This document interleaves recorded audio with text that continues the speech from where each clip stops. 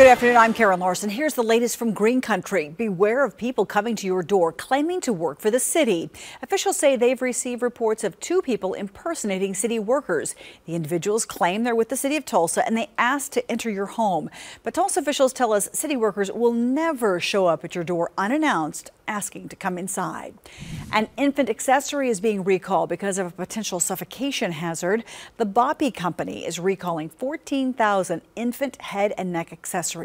The Consumer Product Safety Commission says the head support in certain models is overstuffed and could tilt the infant's head too far forward, putting them at risk of suffocating.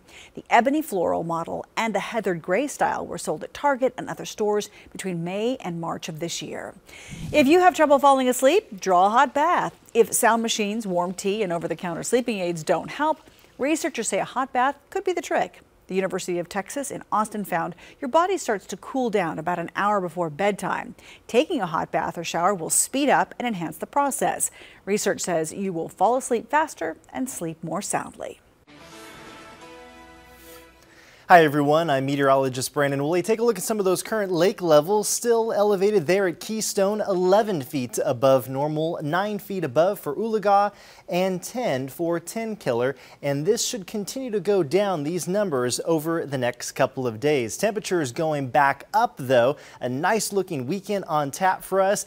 And the next chance for showers and some isolated thunderstorms coming in by early next week. Your latest 10-day forecast. So after the upper 80s for late this afternoon, will probably be around 90 for tomorrow. Mostly sunny skies on your Friday. For the weekend, temperatures pushing up into the mid-90s. A lot of nice sunshine still.